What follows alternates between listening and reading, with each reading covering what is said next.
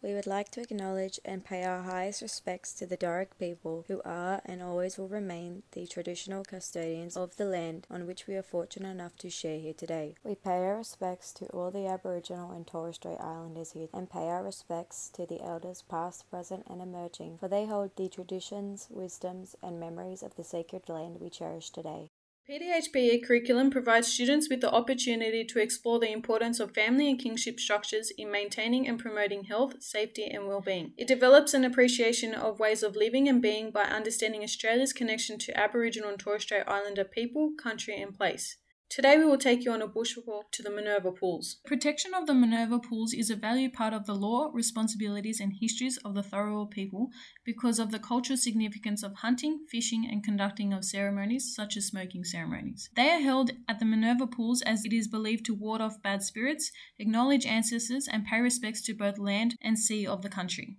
The Cumberland Plain covered 1,000 square kilometres of woodland and forest that was managed by Aboriginal people before Europeans began to clear the land for agriculture and settlement. Tharawal people attempted to protect their land, however, unfortunately 14 Aboriginal men were victims of the Appa massacre.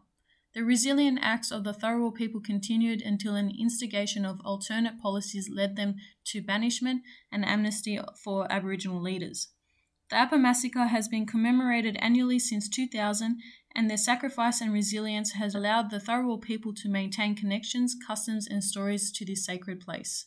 There are different Indigenous groups within Australia, the Aboriginal peoples and Torres Strait Islander peoples. Within this group there is further diversity, meaning that there are various tribes amongst the population. The Minerva pool is sacred to the Darawal people, and amongst this group there are clans such as the Gwiggle and Kabitch-Bada. The Tharawal nation is covered in dreamings as the spirit travelled throughout the land forming features and creatures. It is said that engravings of a serpent overlaid with a kangaroo can be found, and the natural occurrence of clusters of stars known as the Seven Sisters that meet their brothers spiritually connect the Tharawal people.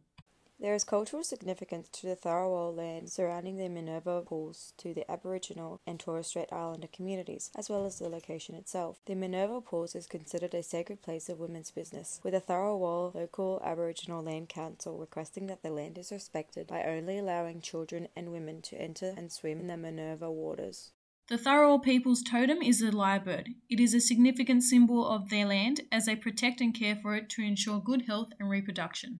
The language spoken by the Darawal people is the Tharawal group dialect, which comes under the Eora language group in the Yuin-Kuri language branch. The Darawal people are united by their strong ties of kinship, which is made up of a number of things such as country, dreamings, relationships, and their totems. This is why the Minerva pool holds strong value to the Aboriginal Darawal people, as it is their traditional country. The walk can be taken as an exclusive guide and walking tour with an Aboriginal Discovery Ranger who shares their perspective with the land and connections to people and the country through storytelling.